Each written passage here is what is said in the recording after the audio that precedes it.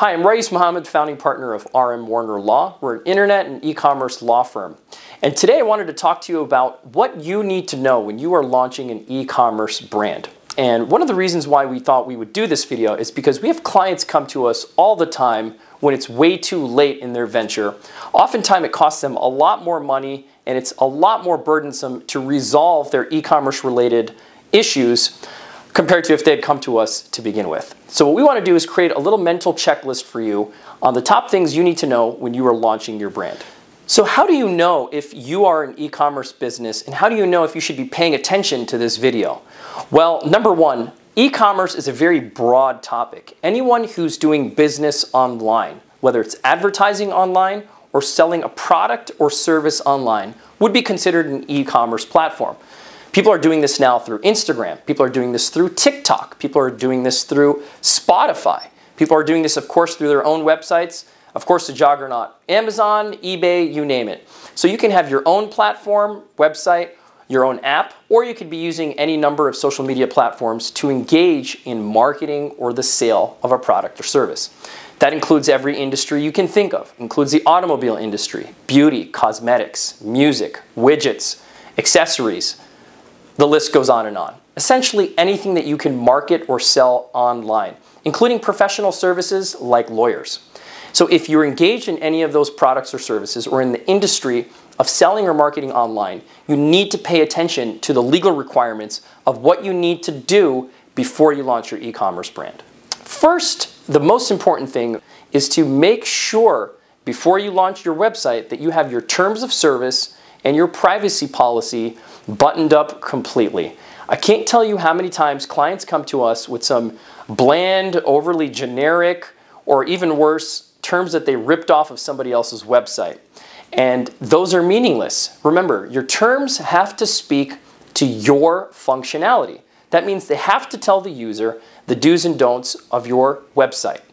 The FTC, the Federal Trade Commission, has taken the position that terms of service really operate like a disclosure statement and a contract. It's a contract between your platform, your company, and your users. And you have to tell them exactly what you do on your platform, what your refund policy is, what your advertising policy is, and of course what your privacy policy is.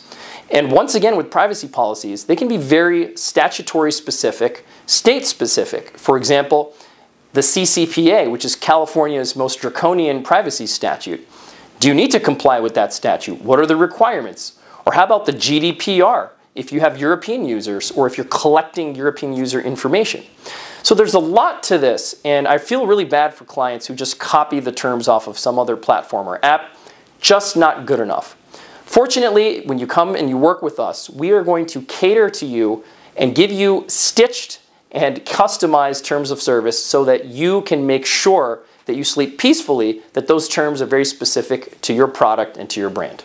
I want to talk about a few key provisions for an e-commerce brand in your terms of service. One of the most common provisions that is disputed is your refund policy. So again, complying with the FTC, complying with the dropship requirements, whether that's even legal is questionable, and letting a user know exactly under what circumstances they would be entitled to a full or partial refund is a key part of your terms of service. Another issue that you need to cover in your terms of service that we see a lot is how disputes are resolved. You can customize and tailor your own alternative dispute resolution process, which means the user has to come to you first before they can file a lawsuit or complain to some other third party. You want to bind them into a reasonable and simple dispute resolution process. And if push comes to shove, you want to compel your users to an arbitration process so you can skip litigation. And even better yet, you want to waive a jury trial right. And in most jurisdictions, that is enforceable. But again, these are all provisions that you have to customize according to your product or service. These are not terms that you'll find in any bland or off-the-shelf product. Also relating to your terms of service is your privacy policy. Your privacy policy has to be very specific to what you do with your user's information. That means how you collect it, what means you collect it with, and of course what you do with your user data. Do you sell it? Do you do promotional advertising with your user data? Do you create customer lists? Do you advertise to them? Do you upsell to them? All of that needs to be discussed in detail in your privacy policy. And like I mentioned before, certain states and certain foreign countries have even more specific policies if you collect their citizens' information. The CCPA under California is one such example, and the statutory damages and fines for non-compliance are significant enough to shut you down. Or how about the GDPR in the European Union?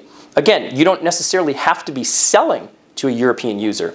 You may come across or aggregate an EU user's information without actually performing a sale. So you need to know exactly how to comply, otherwise you risk getting hit by an EU fine or even getting litigation against you in the EU.